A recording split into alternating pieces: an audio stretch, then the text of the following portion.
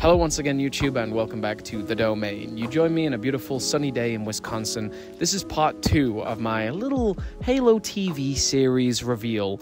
Yesterday we had a look at the Fleetcom Mongoose, tomorrow we're having a look at the Fleetcom Warthog, and today it's the Renegade Banshee. And let me tell you a few little points here. First of all, I'm not the first to this information by a long stretch. I was at the Halo Championship Series for a week, and also I didn't want to talk about leaks. I was waiting until I got the official assets from Mega, so I got a few images that maybe you didn't see before. I got some few little tidbits that you don't know, perhaps. And we're just going to talk through a really gorgeous release today. So, an iconic Halo vehicle is reinterpreted for a new medium. The buildable Banshee aircraft from Halo is modeled after the version seen in the all-new television series. This thing looks remarkably cool, and the previous Banshee we got was the Arbiter's Quest.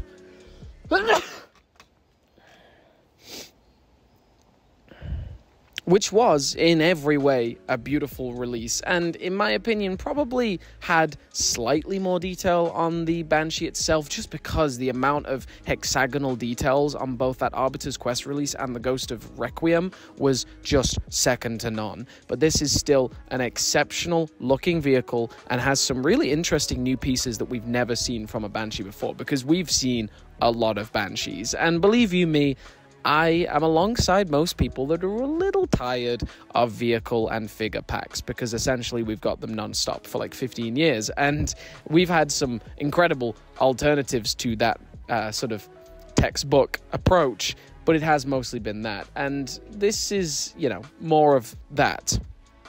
With a few exceptions, the Fleetcom Warthog does have a couple more play features that set it apart from just being a vehicle, and this one does come with an authentic named character, which is not very common for vehicle release packs. I guess the Ghost of Requiem did come with Geklahar, but it's not that common.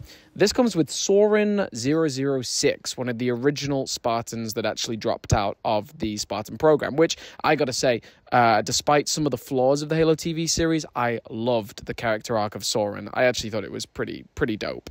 Yeah, you can pick about the TV series as much as you want, but I honestly enjoyed it. And I'm not going to shy away from that. I'm not ashamed of that. I think it was pretty good with some elements that needed some serious work. But one thing that pretty much no one disagrees with about the Halo TV series were the assets. The character designs were gorgeous, and you can see that in this set. This elite miner looks incredible. It might be my favorite elite, and I've held this figure in my hands back in July. I was back in July now. Time is flying by. I held this figure in my hands back in July, and I got to tell you, it's probably the most highly detailed elite we've ever got. The amount of paint apps on this thing is dumb. The same with Soren 006 and Kevin MCX. You know, I actually have a video coming out soon. I can't show any footage of it yet because of licensor approvals, but I have a video coming out soon where Kevin and I sit down and review this set, as well as the Mongoose and the Warthog and tons of other things. And during that video, Kevin reiterates quite a few times that these are like Halo hero level paint apps, and you can really see that, like, they look incredible. Even the energy sword and Soren's pistol. And yes, it is super rare that we get vehicle packs from Halo Mega that have painted weapons, but all of these TV series figures have painted weapons. There is a clear move towards authentic, like, bespoke collectibles for adults in these sets than really we've ever seen before, I think. And I'm really excited about that change. And there are some things coming later next year that will blow your mind. I don't want to say blow your mind. Manage your expectations. They'll be really dope. This Banshee has a lot of paint apps as well, particularly the wings on the back. I don't know exactly what they're called.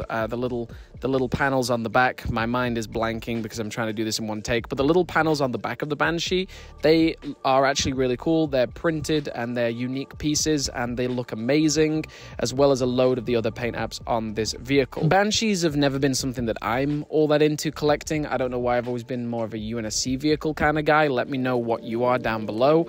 But this looks awesome, and the packaging looks badass too. They've gone for more of a photorealistic approach. They've got that Madrigal mining station in the background. I believe that's probably what it is. Oh, the opening fight of that Madrigal, like the Covenant in that scene ruthless.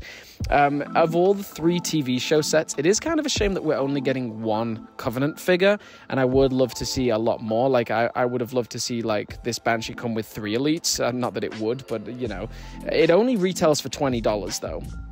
$20 is good for this. The Mongoose was $10. The Warthog is the Warthog is 40, yeah, 40. That's really good. These are available to pre-order on entertainmentearth.com right now, and there's been drops in and out on Amazon. They're slated for a spring release, but they might start coming out soon. The Mongoose is definitely releasing within the next couple of weeks. Yeah, the packaging looks great. The figure designs look awesome. A little fun fact for you: the Soren 066 figure. On one hand, he has a normal human hand, and on one hand, he has an elite hand, and that's to represent the augmentations that he's gone through, so I think that's a really cool touch. His Spartan armor under the cloak looks amazing. I believe it's probably the same cloak that we've seen from like Call of Duty sets. He definitely has a Call of Duty pistol, but it works well. I mean, the whole set works really well, and for $20 that is an excellent price point. And I'm really crossing my toes and fingers and pointing to the stars and hoping that these are stocked by Target and Walmart. I want to see distribution back to those stores, and I don't know, a TV show set backed by Paramount Plus is probably the best way to get distribution back to those stores, because distribution has never failed. Like, it's never faltered, because the Pokemon sets are distributed everywhere, same as Hot Wheels. But we just need Halo to be added back into that inventory, and I think this might be the way to do it. So please do check out my review for Fleetcom Mongoose yesterday, and join me tomorrow for my review of Fleetcom Warthog images. I'm going to have an official review with Kevin MCX of this soon, and tons of videos from the Halo Championship Series final. It was an absolute blast. Met a lot of really great subscribers there, and really wholesome to, like, you know, meet fans and be part of the Halo community in such a big way. And in general, I'm just hyped for this set. Also, Soren 066 and the Jimmy rings in the Fleetcom Warthog. One of the first, if not the very first time Meg has ever modeled an actual actor or actress's likeness onto a figure. So really cool to see that as well. So yeah, this has been Halo Boy Jimmy Rings, and I hope you enjoyed. And as always, you stay awesome, you stay safe, and let me know down below, is your opinion of the Halo TV series going to impact whether you buy this set or not? I'll be forwarding some of the feedback back to Mega. All right, signing off. See you next time, folks.